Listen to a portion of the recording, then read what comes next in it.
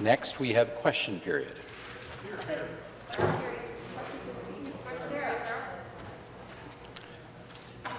And I recognize the member for Brampton Centre. For my mic to turn on. Perfect. Good morning, Speaker. My first question is to the Premier. The Auditor General's report on the government's COVID-19 response paints a picture of a confused and bloated decision-making process with the Premier in the middle, and experts on public health left out in the cold. Among her findings, the Auditor General says, and I'll quote, Ontario's command structure evolved to become overly cumbersome, and it was not dominated by public health expertise, end quote. Why did the Premier tell people on a daily basis that Ontario's response was being led by public health advice when, in fact, it was not? The Government House Leader. Thank you, Madam Speaker. Well, we appreciate, obviously, the report of the Auditor General.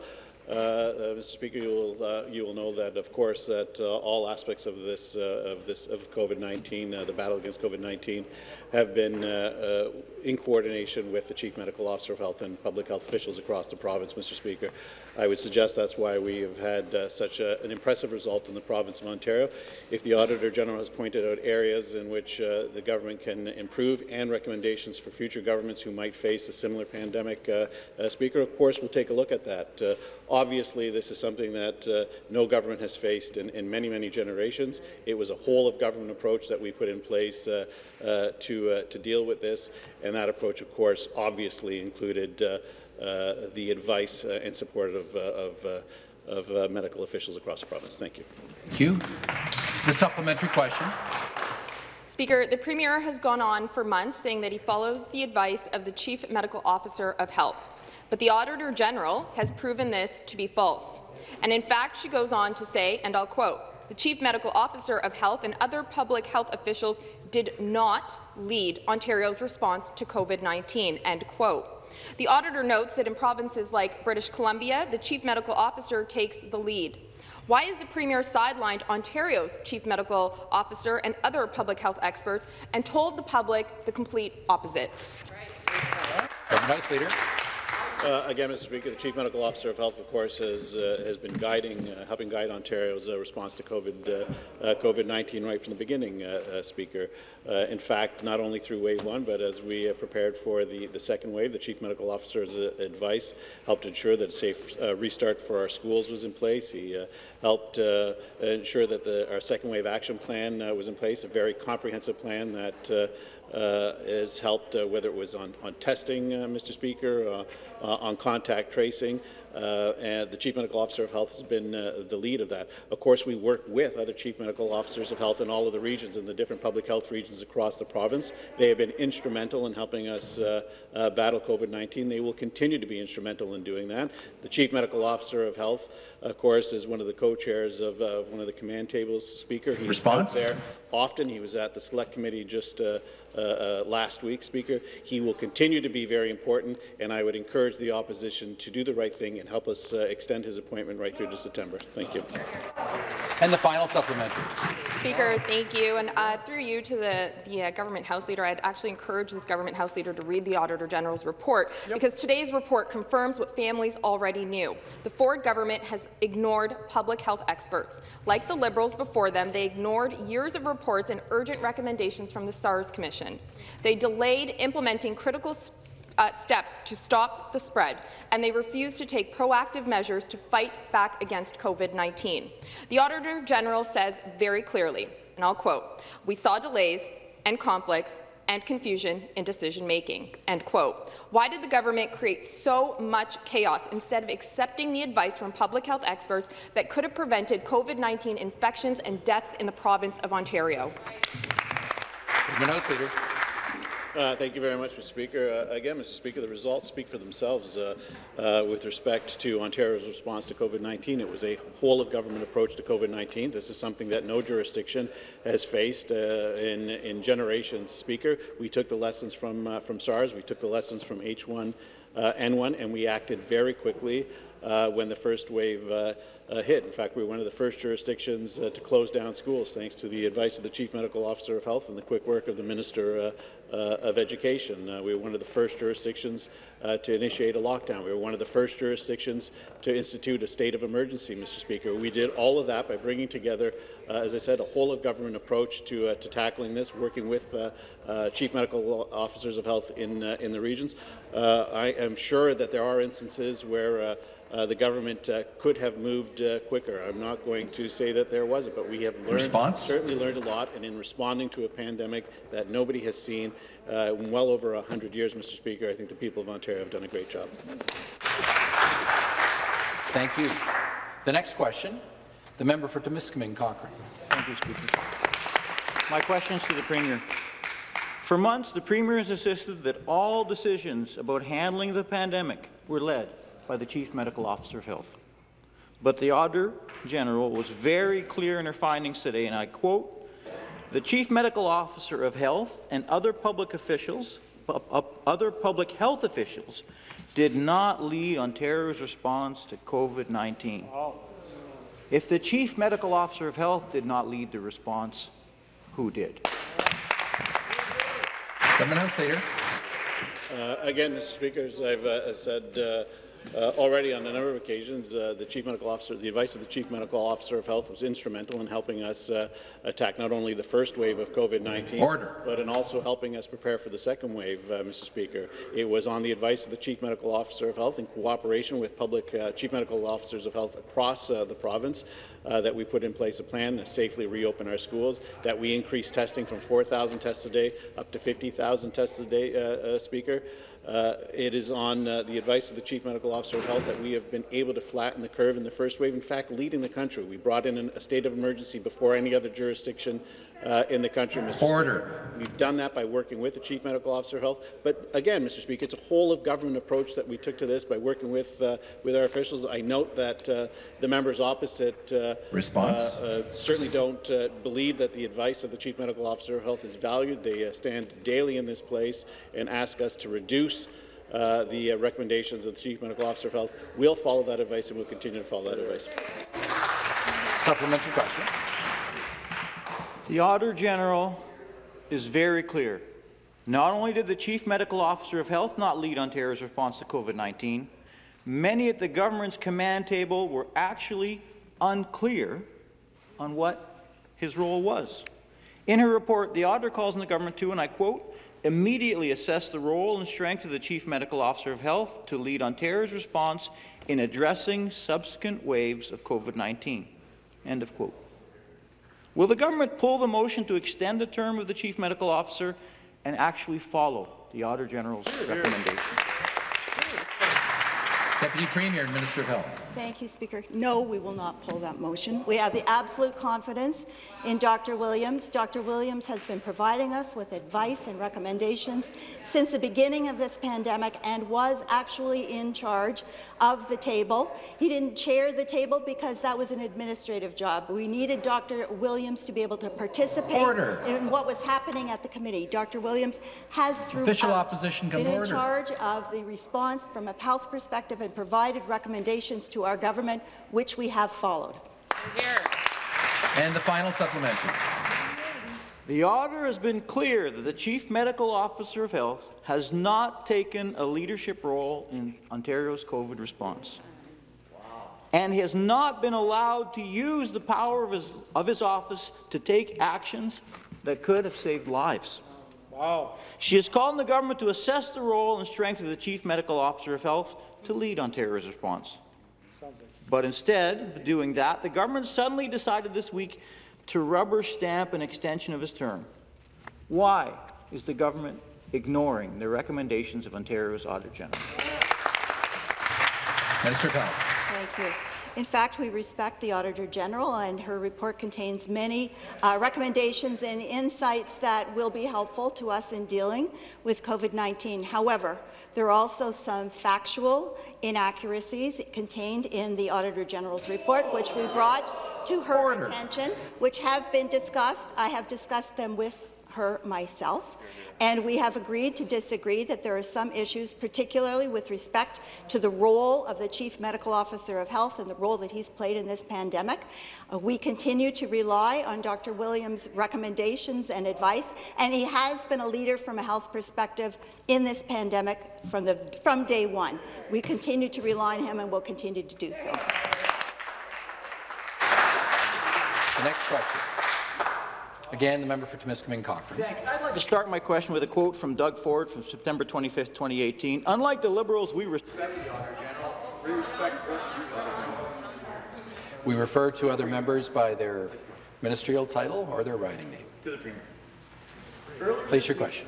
The Ford government suddenly, without any notice, announced plans to extend the term of the Chief Medical Officer of Health and had MPPs sitting here until midnight, literally in the dead of the night, in an attempt to force it through before today's report. They knew this report was coming from the auditor today. Were they attempting to rubber stamp an extension before the rest of Ontario, before the people of Ontario could see the findings in today's report from Ontario's Auditor General? Members will please take their seats. To respond for the government, Minister of Health. Absolutely not. Dr. Williams, we have the absolute confidence in him. Dr. Williams has 30 years of public health experience, both as a Chief Medical Officer of Health for Ontario, as well as a local medical officer of health in Thunder Bay for many years. 30 years. He has the knowledge and experience. To have someone else come in as a new person, as Chief Medical Officer of Health in the middle of a pandemic would be irresponsible, and we are not irresponsible. We take this very seriously. We are making decisions in the best interests of the health and well-being of the people of Ontario. Absolutely. Order. The supplementary question. Thank you. For months, the Premier has insisted that his COVID-19 response has been informed by public health experts, and that every measure was proposed by the Chief Medical Officer of Health. The Premier says he's a perfect dance partner, but perhaps only because the Premier always gets to lead. Right. Will the Premier agree to put Dr. Williams in front of an all-party committee to review his appointment as the Chief Medical Officer of Health? Government House Leader. Thank you very much, Mr. Speaker. In fact, last night, this chamber did seek unanimous consent to have the Chief Medical Officer of Health appear before a select committee of Parliament, and that was turned down by the members opposite, Mr. Speaker. In fact, we also tried to put a motion forward to extend and provide more opportunity for the opposition to speak, not once, not twice, but 10 separate occasions. They turned it down, Mr. Speaker. We then went further and asked for unanimous consent to return this House today at 1 o'clock for further discussions with respect to the Chief Medical Officer of Health. They turned it down, Mr. Speaker. So again, it is the same thing with the NDP. Say one thing, but do another. The next question. Order. The next question, the member for Ottawa West Nepean. Merci, Monsieur le Président. My question is for the Francophone Affairs Minister. In my riding in Ottawa West Nepean, there is a French community. It's diversified and dynamic. Recently, I told my community that a new French school would open in Leslie Park. Good news for Franco-Ontarians in Ottawa during this pandemic. Will the minister tell us what concrete measures have been implemented to support the Francophone community since the beginning of the pandemic? Minister of Francophone Affairs. Thank you, Mr. Speaker. I am proud of the various measures that we have implemented in order to support Franco-Ontarians in Ontario during this crisis. In the budget of 2020, we announced a $2 million investment on 2 years for a fund that would be sent to non-profit Francophone organizations. We have created a working group to support Francophone organizations. This tops on a $500,000 investment that is aimed at supporting Francophone products and services. This answers a need in the Francophone community. Also, we have announced an investment of $1 million to the PAFO community. Mr. Speaker, we listen to the Francophone community. We want to understand their needs during this pandemic. Thank you. I would like to thank the Minister for her support to the Francophone community. My office works in collaboration with the AFO on various projects. For example, we work on the Francophonie, Maison de la Francophonie. I was happy to celebrate the opening of this facility. I was with the minister, and this was done just before the pandemic started. May the minister talk to us in detail about her new working group with AFO. Thank you, Mr. Speaker. Thank you to the member. This new working group, working with our minister and the Francophonie Assembly of Ontario, wants to optimize the help and support offered to Francophone communities. We implemented various recommendations from the Ministerial Council during the budget. The aim was to answer to the request of Francophones. We have invested $600 million for broadband internet, more millions for microcredit help for specialized work, and also an emergency fund of $25 million for arts and culture. I'm really happy to be able to work with the FO to help Francophone organizations. I'm happy to offer my support during this difficult time. Thank you. The member for London Fanshawe. Thank you, Speaker. My question is to the Premier. In her report today, the Auditor General cites example after example of the Ford government's delaying urgent action needed to save lives. Staff in long-term care were working without personal protective equipment for nearly a month after the medical officers first requested it. Staff in long-term care worked in multiple facilities for over a month because the Chief Medical Officer refused to issue an order to for-profit homes. As the Auditor notes, provinces that acted earlier saved hundreds, even thousands, of lives, and failed to act on the lessons that should have been learned from SARS. Will the Premier now admit that those failures cost lives in long-term care? The Minister of Long-Term Care. Thank you, Speaker, and thank you to the member opposite for the question. We're in a 100-year global pandemic that is affecting the entire world. We must not lose context of that. Global competition for PPE, global competition for supplies, and a government that was moving swiftly and decisively from the beginning, taking the best evidence and the expert advice of not only the Chief Medical Officer of Health, but all the science and medical advice and public health care advice that there was, culminating in decisions made through the Chief Medical Officer of Health for long-term care. PPE supplies were sent to our homes on an as-needed basis. There was no home that went without. Now we have a much better situation with our own manufacturing here in Ontario in Wave 2, and that is because of a determination and a united front on so many people, hundreds of people working together, not only on the front line, but behind the scenes, making this happen and never giving up, being determined to get it done. And we have. Supplementary question. Speaker, families are worried about loved ones in long-term care. Families, loved ones, are worried about their loved ones in long-term care. And they aren't just worried that the government failed to learn the lessons from SARS and countless previous reports. They're terrified because it's been clear the Premier has learned very little. And they have failed their decisions have caused 2,000 seniors to die in long-term care. And it's being repeated again. Why is the Premier still refusing to admit that the government has failed seniors in long-term care? Members, please take their seats. Minister of Long-Term Care. Thank you, Speaker.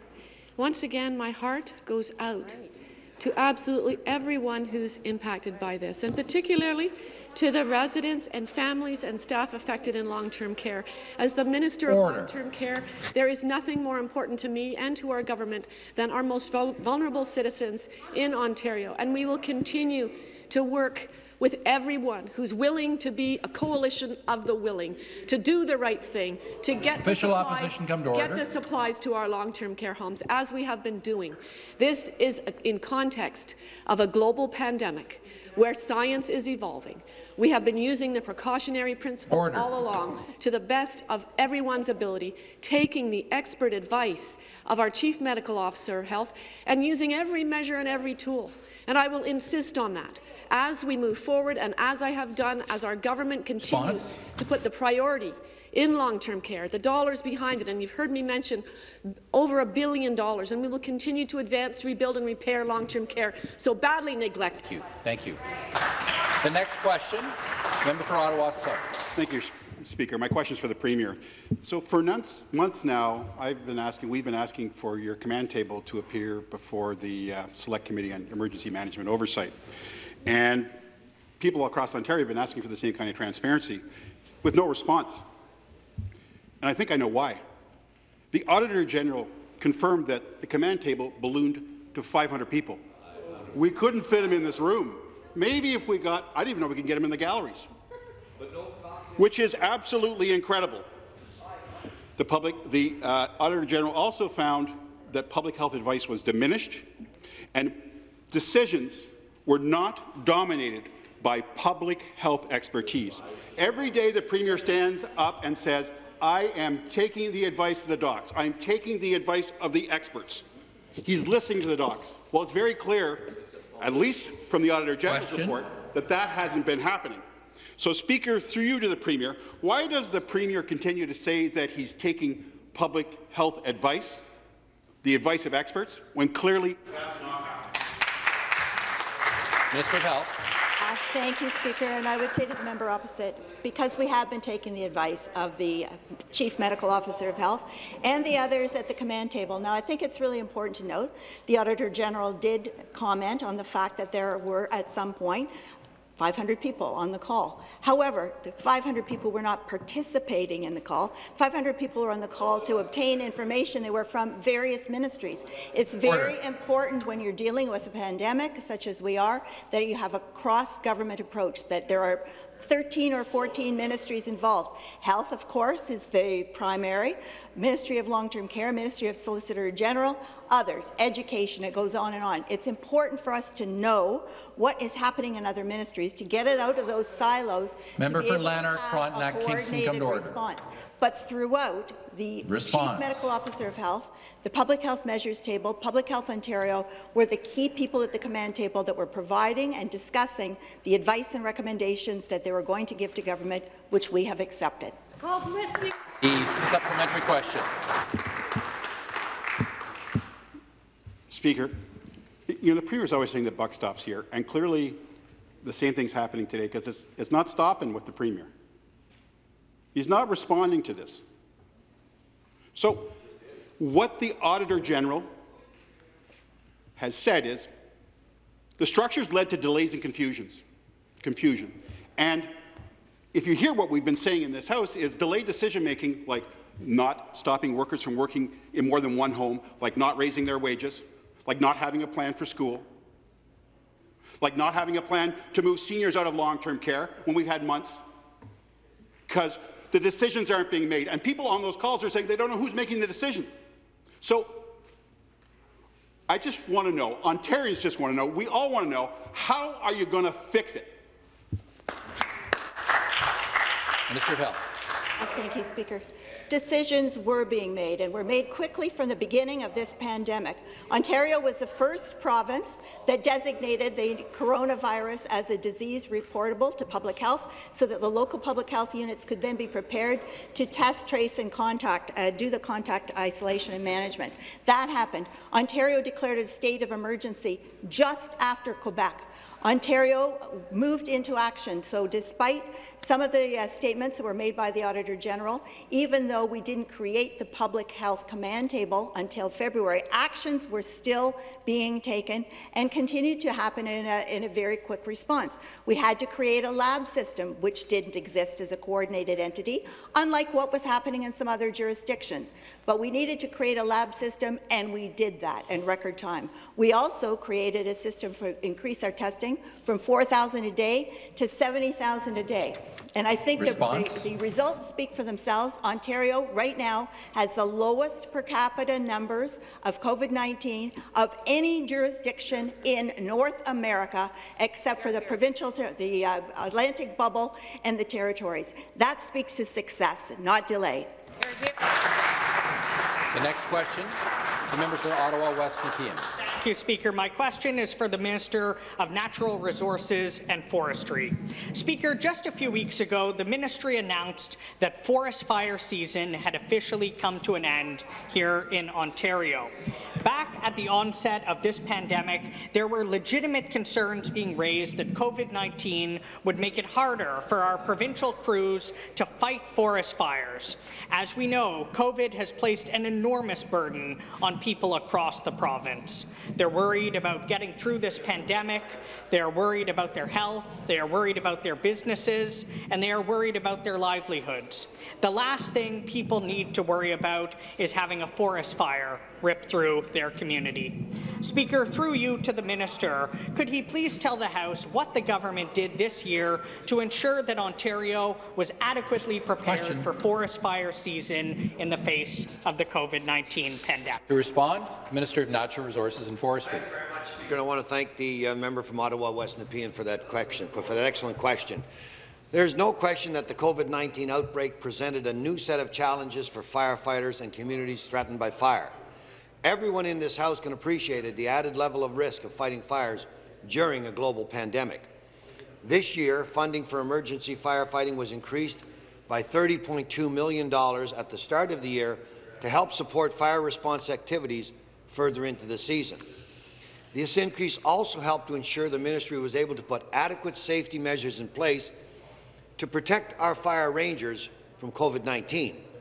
Speaker, we also placed an even stronger focus on early detection and combating detected fires with full force in order to keep them small, and also we implemented a restricted fire zone across Ontario's legislated fire region from April 3rd to May 16th to reduce the risk of preventable human-caused fires.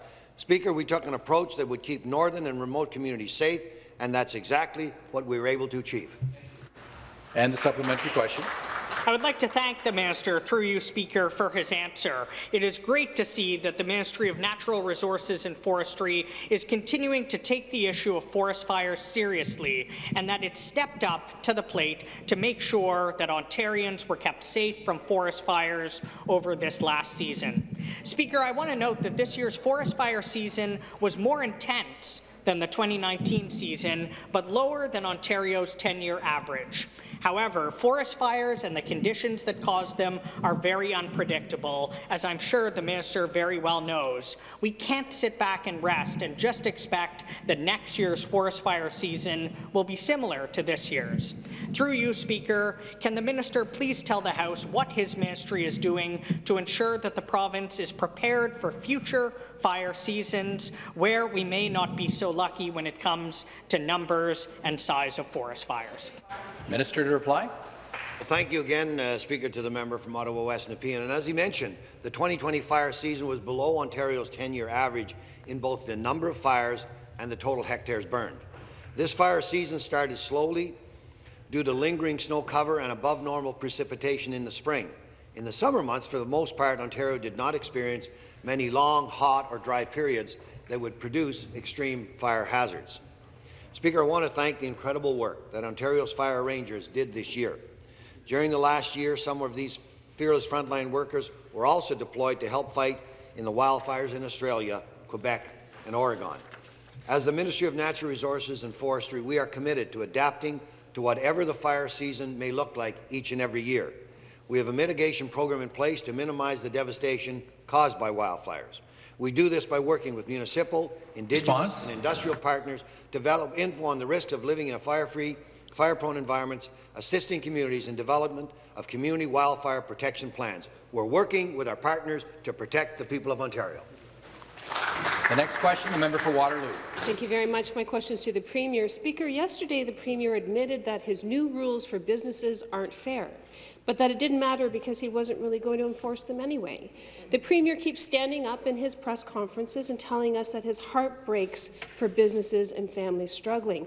But at some point, something else is going to break, and that's the people's willingness to put up with this government's continued mixed messages and constantly changing rules. One day he's calling people yahoos and telling them he's hitting the roof, and the next his hands are tied and there's nothing he can do. So the question is, can the Premier clarify once and for all what rules he expects businesses to follow and which ones he's fine with them ignoring or breaking? Or should they just follow the government's lead and make things up and hope for the best? Government House Leader to reply. Again, Mr. Speaker, I think you see the inconsistency of what we're hearing. The Chief Medical Officer of Health of the Province of Ontario has come with recommendations with Toronto and Peel, and the member opposite, just in this question, and last night, the members opposite suggested that we ignore the advice of the Chief Medical Officer of Health and do what they want, Mr. Speaker.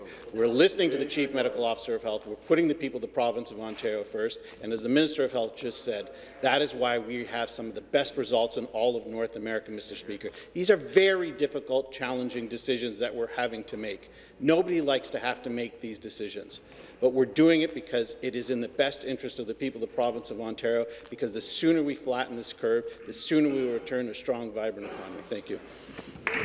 And the supplementary question. So it's actually the Auditor General who has said that, Mr. Speaker. We believe the Auditor General. But let's retrack here. If you're a big corporation who's got extra cash to hire the Premier's friends and PC party insiders, the rules don't apply. If you're openly breaking the rules, but you run a barbecue restaurant in the Premier's backyard, you can do whatever you want. But if you're a small mom-and-pop shop just barely hanging on, you're out of luck. You're on your own. And you wonder why people are so frustrated. But after reading the auditor's report this morning and realizing that the Premier had no idea what he was doing in any part of this pandemic, I guess it makes a bit more sense. Speaker, through you to anyone over there, I guess anybody who's willing to step up and finally provide some leadership. Does this government just not have a clue of what you are doing, or do you just not care? Members will please take their seats. Government House Leader. Again, Mr. Speaker, a strange question, given that the rules that are in place today in Peel and in Toronto are the same rules that were in place through the advice of the Chief Medical Officer of Health in March, which they approved of, in April, which they approved of, in May, which they approved of, in June, which they approved of, throughout half of July, which they approved of, Mr. Speaker. Now, all of a sudden, they want us to set aside the advice of the Chief Medical Officer of Health and do what they say, Mr. Speaker. The only inconsistency here is from the members opposite. We have places in this province, in particular Peel region, with a high positivity rate. We're going to focus on getting that rate down, protecting the people of Peel region, protecting the people of the City of Toronto. When they had the opportunity to stand in their place and debate this last night, they chose on 11 separate occasions to say no, Mr. Speaker. Response? When we said we would bring this legislature back early today, they said no, Mr. Speaker. The only people who are irresponsible are the NDP. Order. Order. The House will come to order. The official opposition will come to order. The next question, the member for Lanark, Frontenac, Kingston. Speaker, my question is for the Premier. Let's review the facts rather than the fiction of COVID. COVID is from the family of coronaviruses, the same family as the common cold, and shares about 80% of the same characteristics. The majority of people have immunities to COVID. That is why so few people have symptoms and are infectious. The young and the healthy are not at risk, and asymptomatic transmission is now known to be a falsehood. The PCR test is faulty, according to the government's own experts. Lockdowns are ineffective, as stated by the WHO and many other doctors throughout the world. And as CTV reported last week, 98% of all deaths in Canada occurred in long-term care. As your long-term care minister has already publicly stated, it's much like a bad flu season. Speaker, the Premier's daily theatrics are looking a lot like a cheap soap opera selling drama and fear. The question's been placed. Deputy Premier and Minister of Health to reply. Thank you, Speaker. And what I would like to say to the member opposite, through you, Speaker, is you must be joking. You must be joking. Over 3,500 people in Ontario have died from COVID. We are doing everything in our power to protect the health and well-being of the people of Ontario. We have had to take the steps that we've had to take. Nobody wants to take these steps. We recognize that there's been serious difficulties for many as a result of this. But if we don't take action, there are going to be many, many more people that are going to die. And we don't want that, and I'm sure no one else here wants that. We have to take the actions that we're taking to save lives. Stop the clock.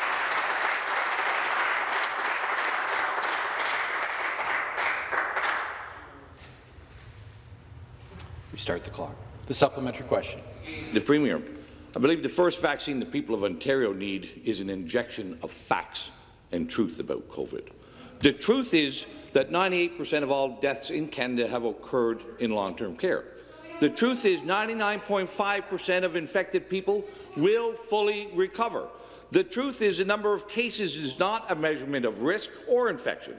The truth is, in the name of helping, we're harming both the healthy and the vulnerable. The truth is we're passing on a legacy of extraordinary debt to our children and grandchildren. Speaker, the truth is that the fear being created by our Premier with these daily theatrics is doing far more harm than the virus ever could. Speaker, can the Premier please tell the people of Ontario what evidence is he waiting for, and what will ever convince him that his policies are far more dangerous than the virus? Minister of Health. Thank you, Speaker. Well, I would say again through you, Mr. Speaker, to the member opposite, the actual facts are not as you state them. The actual facts are that people have died. 3,500 people have died. The suggestion you've made it is that if people are in long-term care and they die, somehow it doesn't matter. We think it does matter. People are people. We respect our seniors. We need to protect them. They are the most vulnerable people in our society. It is our responsibility and our duty and our honour to protect them because of what they've done for our country. We need to take the steps that we're taking. We recognize that there are difficulties for people economically. We are providing economic supports, but you can't have an economy that's going to function if you don't have healthy people. And that is our primary responsibility, to protect the health and well-being of the people of Ontario. That's always been the case and always will be the case. The next question, the member for Ottawa West Nepean. Thank you, Speaker. My question is for the Minister of Environment, Conservation and Parks. Since the 1960s, the natural landscape and threats such as excessive nutrients and pollutants, invasive species and climate change have put significant stress on the ecological health of Lake Simcoe. This has resulted in poor water quality, degraded habitats, and a collapse of the cold water fisheries. After significant concern and calls for the former government to finally take action to improve and protect the health of the Lake Simcoe watershed, a Lake Simcoe Protection Act was introduced, and in the following year, in 2009, the Lake Simcoe Protection Plan was released. Speaker, the restoration and protection of Lake Simcoe and the Great Lakes have been included in this government's Made in Ontario plan. Given that it has been 10 years since the Lake Simcoe Protection Plan was announced, can the minister tell the House what improvements have been made in Lake Simcoe over the past decade? To reply for the government, the member for Barrie Innisfil.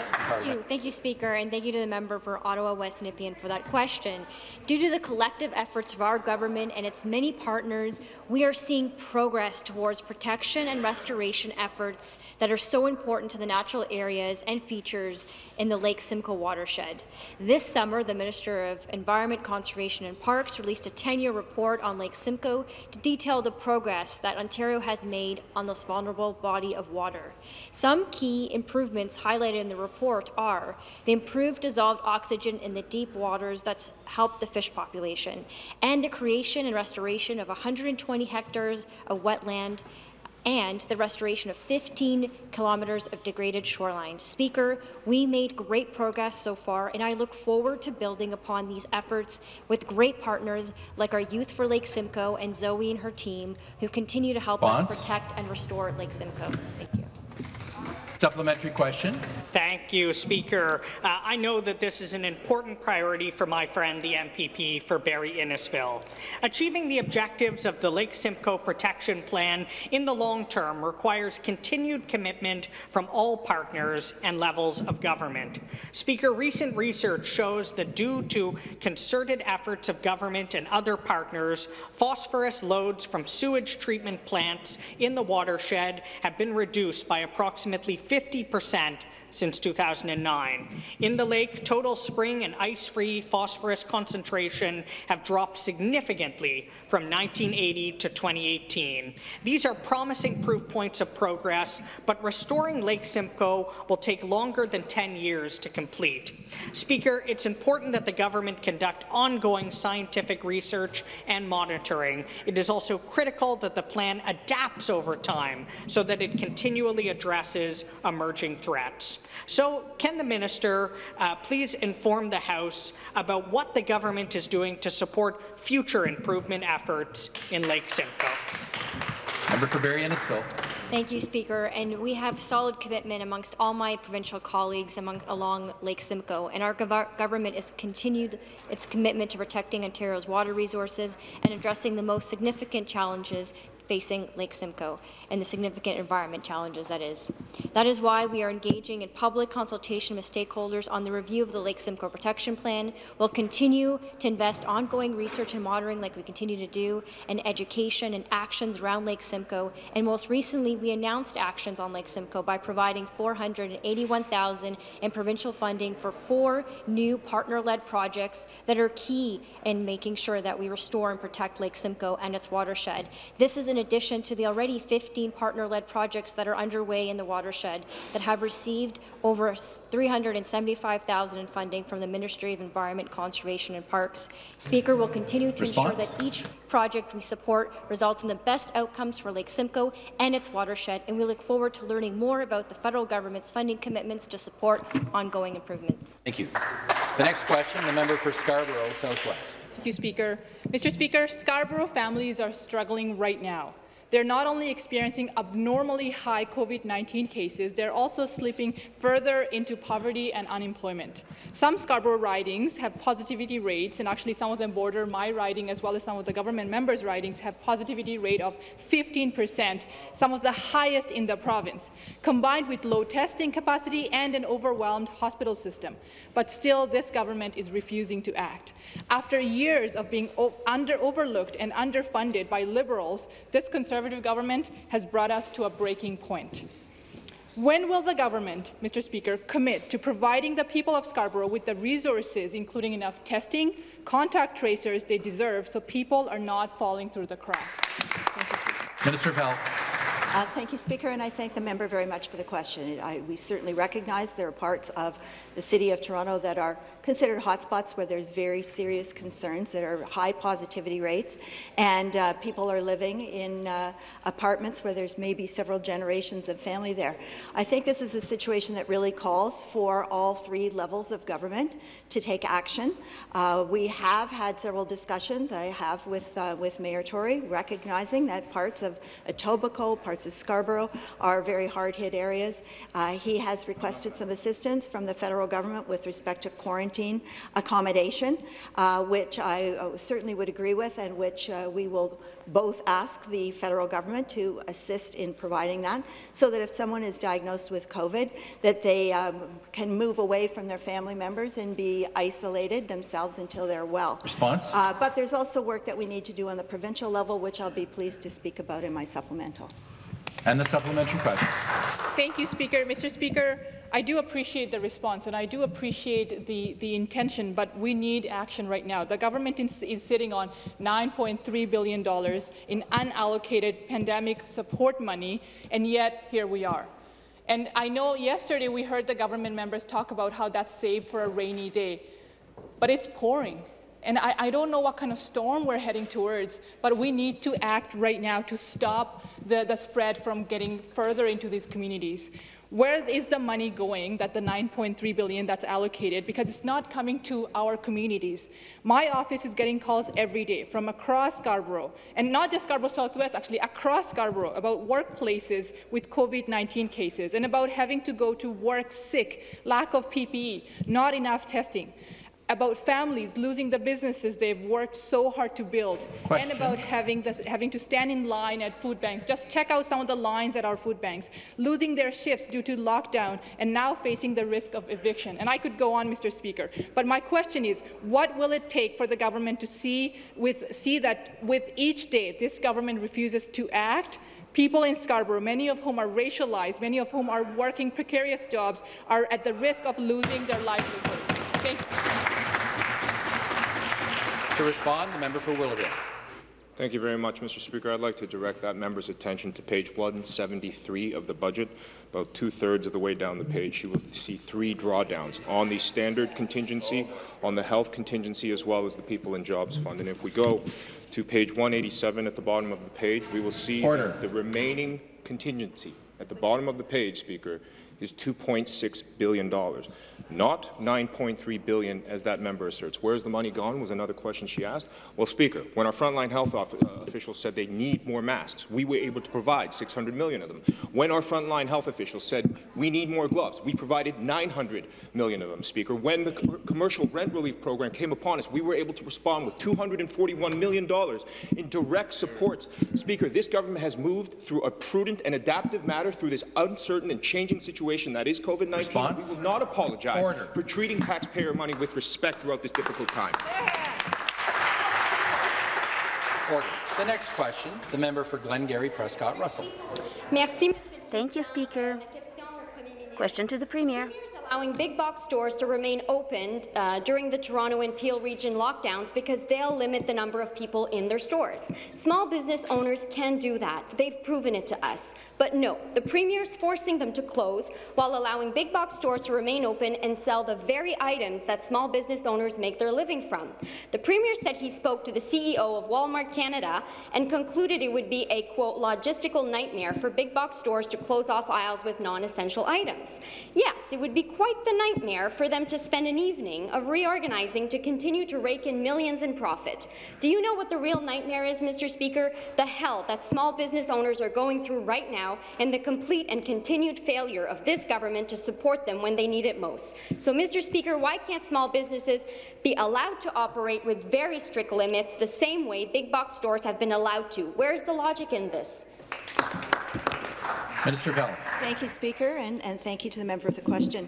The logic here is the fact that with the big box stores, they are selling essential goods and services that people need to live through the course of the pandemic. Many of them have pharmacies, many of them have grocery sections. That is why they're staying on. It's difficult in a pandemic. It's difficult to make these decisions, but that is the reason why they're staying open, so people can have access to the goods and services that they need in order to be able to live through this pandemic. As for the smaller stores, I know this is difficult for many small businesses.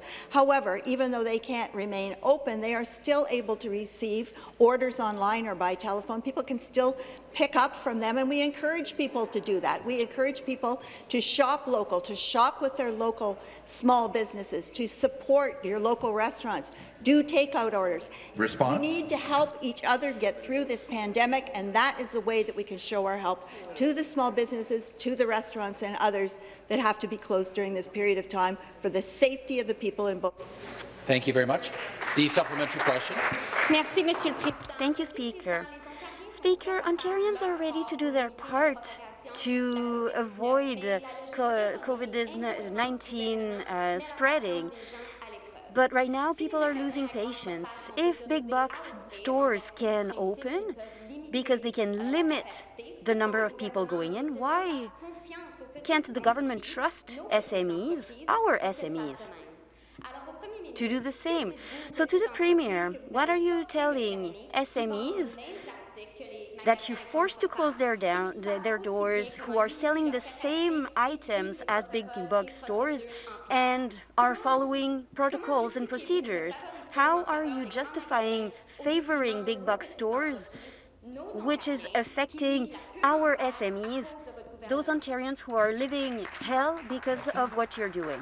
The Associate Minister of Small Business and Red Tape Reduction. Thank you very much, Mr. Speaker. And as I've said many times before, there is no sugarcoating it. This is a very difficult time for businesses, small businesses in particular. But I think it's irresponsible for the member opposite to cast doubt on the advice of public health officials. Every decision this government has made, these are some of the toughest decisions when it comes down to closing businesses, but it is based off of the best public health advice that we are receiving. In my community, I have community transmission rates positivity rates of 20%. So I urge the members opposite not to politicize this. This is support that we are bringing forward to small businesses. $600 million. We doubled the relief programs, and 90% rent relief for those impacted by these restrictions. Response? But these guidelines have been supported by public health and recommended to us by public health officials. Thank you. The next question, the member for St. Catharines. Thank you, Speaker. My question's to the Premier. Last week, I had a 70-year-old grandmother, a residential school survivor, Melita Soup in St. Catharines, evicted from her home. This is because the Landlord-Tenant Board failed her. Before the eviction hearing, Melita's family's lawyer could not successfully fax a stay of eviction order to the Landlord-Tenant Board, and no one would pick up the phone despite dozens of attempts. Eventually, the family had to express post it. The Landlord-Tenant Board eventually responded with an approved stay eviction 2 days before the sheriff arrived, an older stamp with a request date that was wrong by weeks. The worst part, the Landlord-Tenant Board never sent the order to the sheriff, so she was evicted anyways. Will the Premier stand up today and tell the residents in Niagara and St. Catharines how he will fix this mess so that residents like Melita are not left homeless during a global pandemic? The Minister of Municipal Affairs and Housing to reply. Thanks, Speaker, and I want to thank the honourable member for the question. I want her to know that we've been working very diligently with all of our municipal partners to try to keep people housed during the pandemic. As members of this House will know, the Attorney General moved very quickly early on in the pandemic. He's been working diligently with Tribunals Ontario regarding issues around the backlog at the Landlord-Tenant Board. But in the interim, Speaker, we've had exceptional cooperation with our 47 service managers and our 2 Indigenous program administrators. Many of them have been bolstering their rent bank and have been helping those most vulnerable. While I don't know all the details of this situation, I will tell the member that we will review what has happened to her constituent. We will make the residential enforcement unit available and make them aware of the situation. I thank her for bringing it forward today. The supplementary question. Thank you, Speaker. I think it might be a little too late. This story is tragic, but this is not news to you. Last month, legal clinics across this province sent you a report about these issues with the Landlord-Tenant Board during COVID-19. I hear in St. Catharines, tenants and landlords having to wait on the phone for 4 hours, problems with accessing their virtual hearings, fax machines that do not work, paperwork was lost, lands in junk mail or filed late. like in the case of miso soup. We are lucky in St. Catharines to have the passionate, hard-working Niagara Legal Clinic, but they cannot fix this chaos that the Landlord-Tenant Board does. But you can. You refuse to provide a rent subsidy for tenants and landlords during this pandemic. But even worse, we have processed that limits access to justice. Mr. Premier, what are you doing for tenants in the second wave of the pandemic when the Landlord-Tenant Board is struggling to function and creating a crisis of evictions in Niagara and in St. Catharines? Thank you. I'll remind the members to make their comments through the chair. The response, the member for Durham, Parliamentary Assistant. Thank you, Speaker. I appreciate the chance to speak on such an important priority for our government. Throughout the COVID-19 emergency and recovery, our government has been focused on keeping Ontarians safe and addressing the impacts of COVID-19 on tenants and landlords. The Landlord-Tenant Board began expanding operations in August to resume hearing cases brought by tenants and landlords while continuing to prioritize the health and safety of Ontarians.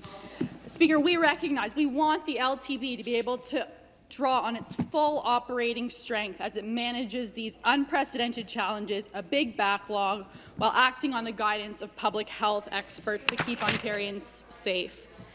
As a result of the work we've done to urgently appoint new adjudicators, the LTB can count on a roster of adjudicators larger than its usual complement, more than twice its normal capacity, Speaker. As services gradually resume, this full complement of adjudicators will strengthen the LTB's ability to deliver. Thank you very much. Thank you. And the next question, the member for Simcoe Grey. Thank you, Speaker. My question is for the Minister of Health. Since I last raised this issue in this House, Ontario has lost another young boy to cystic fibrosis, a death the CF community believes was totally avoidable if he had been given access to the life-saving medication Trikafta. After months of delay over uncertainties regarding pricing policies, Health Canada has now finally granted priority review status to Trikafta. Beth Vanstone, who the minister knows, informs me that the Federal Minister of Health has committed to working with the Pan-Canadian Pharmaceutical Alliance and the provinces to expedite the drug approval process and the Pan-Canadian pricing process for Trikafta and other Vertex CF drugs. So my question, Speaker, to the Minister of Health is, can she tell Ms. Vanstone and her daughter Maddie what Ontario is doing to expedite these processes? The Minister of Health. Thank you very much, and thank you to the member for your question. I know this is a matter of particular interest and concern to you, as it is to me as well. This is good news from Vertex. So Vertex has indicated that they are moving forward, of course, with this request to Health Canada for a priority review. They've indicated they're planning to move forward with future cystic fibrosis medications in Canada. Vertex has also confirmed that Health Canada has granted priority review and that they have 60 days to submit their file to Health Canada. I don't believe the submission has been made as yet, although it's expected to be made very soon. As soon as that's done, as soon as it's approved by Health Canada, we will do everything that we can in Ontario to move forward, because this is great news for people with cystic fibrosis, and we want to make sure that this medication can be available to them as quickly as possible. A supplementary question. Well, thank you, Mr. Speaker, and I take the minister on her word as an honourable member and a fantastic human being that she'll do everything she can. But, you know, when you look at this, for the years we've been talking about Orkambi and Kalydeco and now Trikafta, all Vertex cystic fibrosis drugs. The frustration is unbelievable in the CF community. As you know, in my riding, I have 2 little boys. One boy's on a trial of Kalydeco, and he's doing very well. His little brother not doing so well with cystic fibrosis because he doesn't have access to these life-saving drugs because of the cost. So the frustration's huge. A 12-year-old boy just died, and if you look at the thousands of emails on the internet with the cystic fibrosis community, they truly believe that Trikafta would have saved this young boy. So I just again plead on behalf of these patients to do everything you can. You're going to be the largest purchaser of these drugs in Canada, so you've got influence. Please continue to do everything you can. To date, the process hasn't been working. Please do everything you can to improve it on behalf of these patients. The Minister of Health. Thank you. You're absolutely right. This is a matter of frustration to people across the province of Ontario. Probably each and every one of us as members has constituents that either have cystic fibrosis themselves or have children that do.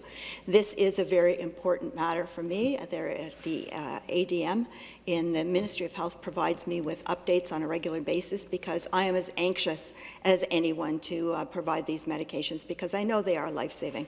All three of them, but particularly Trikafta seems to have particular potential. So I can assure the member and assure the members of this House that we will do everything that we can to move this forward as quickly as possible as soon as it's been reviewed and approved by Health Canada. So thank you. Thank you. The next question, the member for York South Weston. Thank you, Mr. Speaker. My question is to the Premier. I'm getting many calls and emails from small businesses owners and employees in my riding of York South Weston, very concerned about the government's recent announcement regarding COVID-19 lockdown and why they must close their doors to the public, but big box stores remain opened. These businesses barely survived in the first wave, and now just before the holiday season, they cannot keep their doors open for customers. These Main Street businesses and their workers in our community deserve direct support and consideration. With $9.3 billion earmarked for pandemic relief from the federal government, why, Mr. Speaker, this government sitting on this money and selectively not spending on small businesses and workers who desperately needs this time? To respond, the Associate Minister for Small Business and Red Tape Reduction. Thank you very much, Mr. Speaker. We recognize that the economic and financial burden posed upon our small businesses across this pandemic has been significant. That is why last week we doubled the funding available to these small businesses to $600 million. Businesses that have been impacted by these restrictions can apply immediately online through a single portal, a very easy application. On top of that, Mr. Speaker, we have provided direct supports through programs like Digital Main Street that help businesses, the $57 million investment, the largest investment by any government, to help businesses go digital. We have put forward the Main Street PPE grant, $60 million of investment to help small businesses cover the cost of PPE. On top of that, those businesses can also be eligible for 90% rent relief in those areas of restrictions. These are difficult times for our businesses, but we are always going to be here to support them. Thank you very much. That concludes our question period for this morning. We have a